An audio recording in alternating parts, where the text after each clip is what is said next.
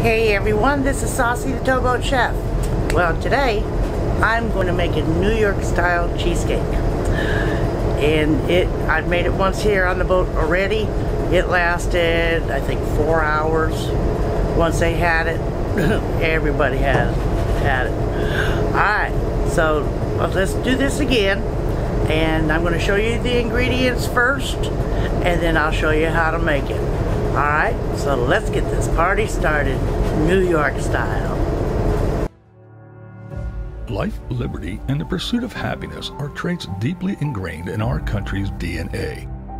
For many of us who travel this glorious country of ours, we thrive as we engage with and witness its awesome bounty. Unfortunately, many of our brothers and sisters who've helped make all of this possible aren't thriving. Visit HeroSoapCompany.com and place your order using coupon code BADGE at checkout. Not only will you receive a discount, but you'll be helping Badge help our vets. I believe in the soap. I've tried it. It works awesome, and that's why I'm doing it.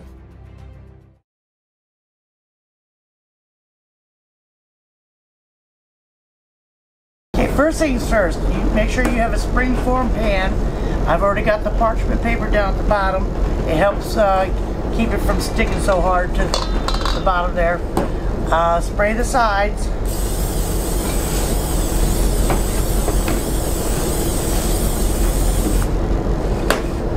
Now you mix your 2 cups of graham cracker crumbs, 1/2 cup butter,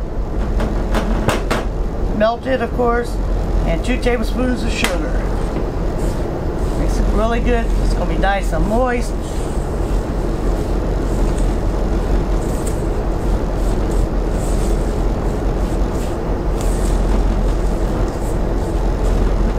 Now y'all, anybody that's made a New York style cheesecake knows this takes time. So, if this video's a little bit long, it's worth it to the end. Trust me on it.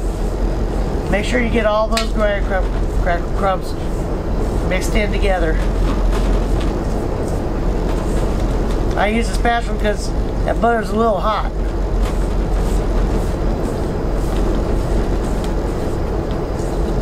How I do it, I pour the whole thing in the center. Now this is where the hand does come into effect. Start pressing down and toward the sides. Darn thing, that rattling boat. You want it to come up on the sides at least halfway.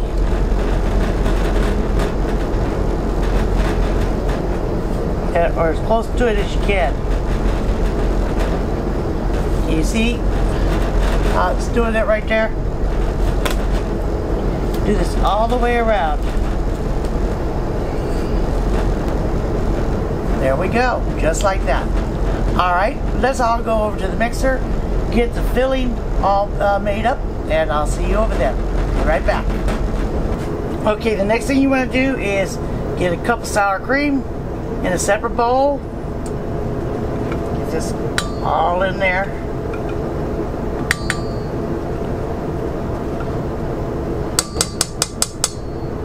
A 1/4 cup of flour. And a tablespoon of vanilla.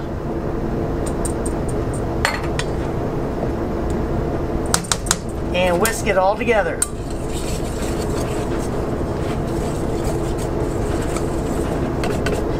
And that's the way it's supposed to look like.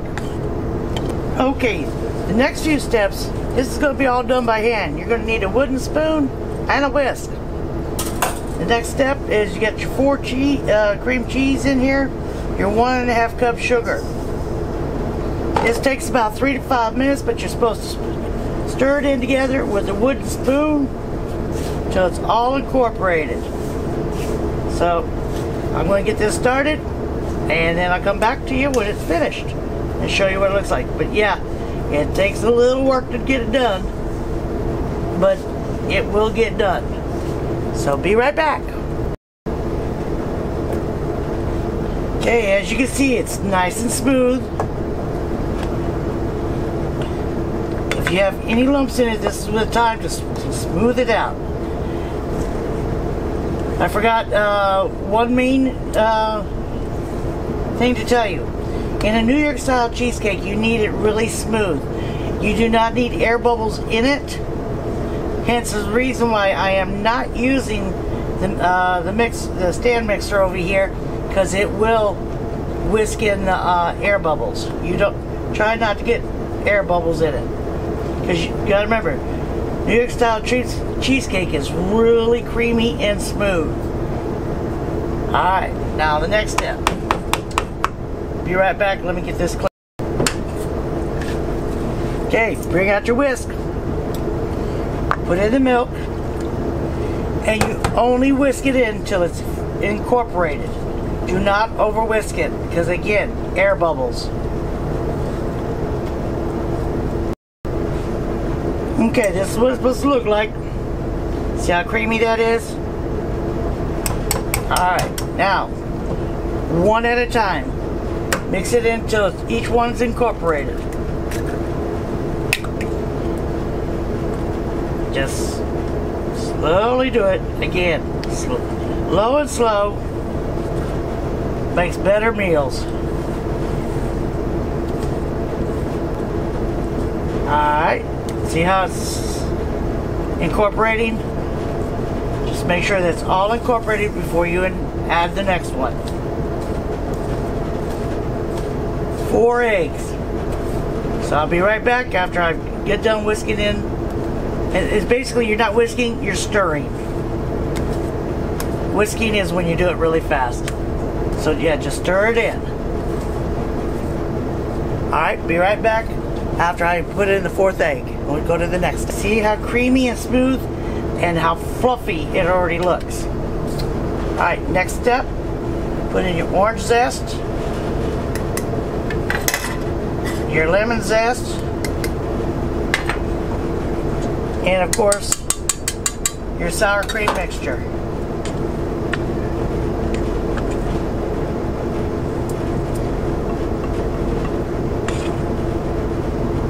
Oh, I still smell that sour cream and vanilla. That does smell good.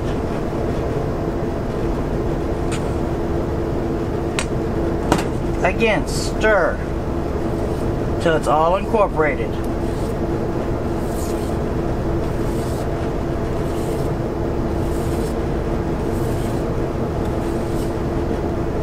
Don't overmix it.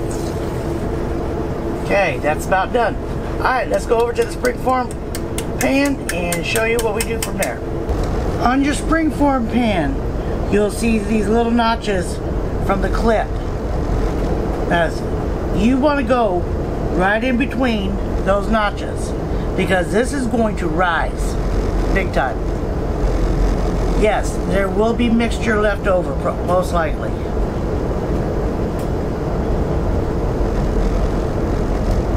Maybe not. That might be just perfect.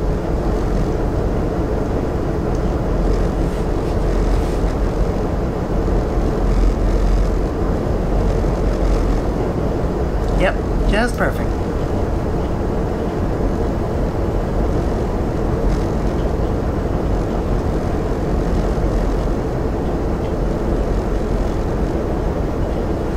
Smooth it out to the sides.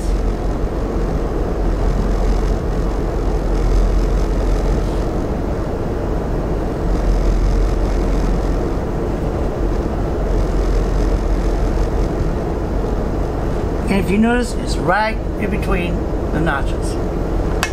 Alright, we're going to be putting it in the oven at 350 degrees. And then we're going to be putting it in the oven approximately 1 hour. Then it's got to cool 3 to 4 hours. So, I'll show you what it looks like in an hour when you're going to see it this high. Now, also too, if it shrinks, that's fine. That's what it's supposed to do. But it's going to be probably about this high, so you make sure you have room from your rack to the top of your oven. Because, like I said, it's going to raise to about this high. Alright, so let's come back and I'll show you what I'm talking about after it's done. Okay, let's take a look at it.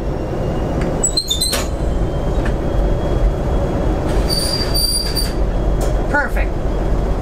Now, just to let you know, my oven top heating element is a little warmer, hence the reason for this right here. Normally you would not have this. You would cut it off the oven right after it is done. You would turn it off and let it cool in the oven 3 to 4 hours, and you won't have that cracking. So, alright, let's get it out, and then when it cools down a little bit, I'll take the pan off. So hold on, I'll be right back. Well, everyone, as you can tell, it looks great, doesn't it?